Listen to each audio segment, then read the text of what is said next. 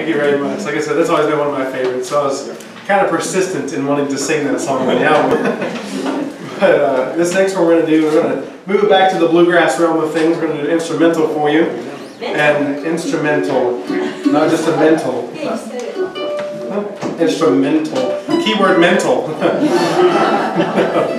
I've written a couple of instrumentals myself, and my family would say that every time to introduce one of them, so that's why I decided to start introducing my own songs. But no, this is not one that I wrote. This was written by a fellow named Jack Lawrence, and it was written, I think, in honor of Doc Watson, and the only recording, the only version we've ever seen of it being played was of Jack Lawrence and Doc playing it at on a stage at Merle Fest, and it was really incredible. But we really love the melody and have loved it for a long time, and we decided to try and work up a full band version, and we do have the song recorded.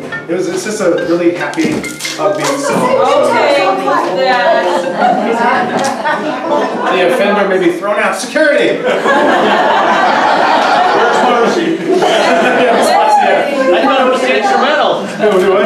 I thought it was the instrumental. Right, yes. Dude, I got a producer right too. Oh my gosh, yeah. Should we do that before this? I think so, yeah. I'll have to start out introductions then with my oldest sister.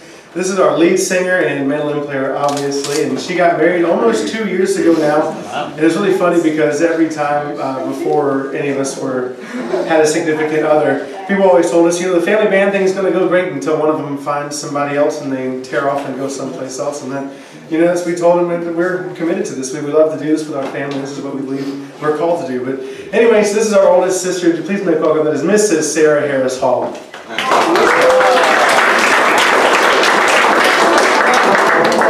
He said 2 years, and I had to kind of look at you guys. Has it really been that long already? So, oh my goodness, yeah, April 29th will be 2 years. But, well, I'll go ahead and introduce him since he introduced me, and if y'all don't mind, I'll introduce the rest of you too. He just got done singing for you. He's our multi-talented, multi-instrumentalist. He can play just about everything up here, including the piano. You probably heard him on that earlier, but he's messing around. He's learned how to play that and mastered it within a year. So he's one of those really extremely talented people, and he can do it all, folks. So this is our brother. Would you make welcome our banjo and dobro player, primarily Joshua Harris.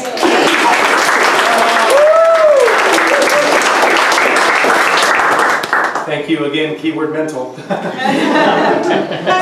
play the banjo. So this beautiful lady over here, she's playing the upright bass for us. It isn't upright. It's just the bottom of it kind of fell off, came unglued, and the neck is all that's left. So, but she makes it sound good. Exactly. I hear a little bit of feedback. Is it just me? Ooh. Yeah, that's not me. Just a little too close. I'll just back up. I'll talk louder. But she is our lovely mother. She often gets mistaken for our sister. But that's okay. She likes that. No, yes you do. Yes you do. People sit far in the back. Oh yeah. Yeah, that's right. That's right, Ike. She doesn't believe it, but she's just so beautiful on the inside and out. We're so very, very blessed to have her as our mother. She's the rock, and that's probably why she plays the bass for us. So would you make welcome our lovely mother? This is Mrs. Lisa Harris on bass.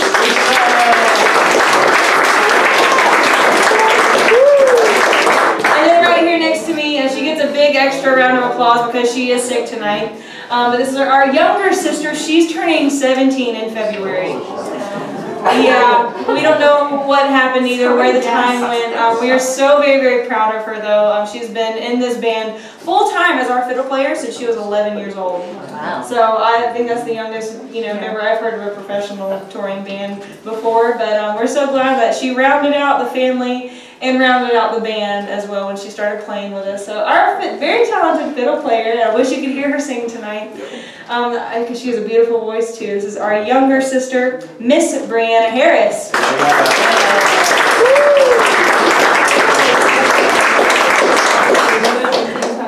Yeah, she said, just not tonight. You just can't hear me sing tonight, that's all. And then one of the last but not least, that good-looking guitar player down there is none other than our dad. He's the one that got me started how to play when I was 12 years old, taught me my very first chords on guitar.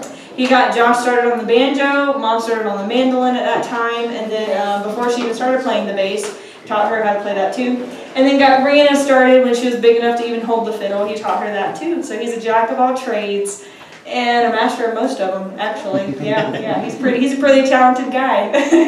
Would you make welcome our dad and guitar player? That's Mike Harris, everyone. Hey, Mike.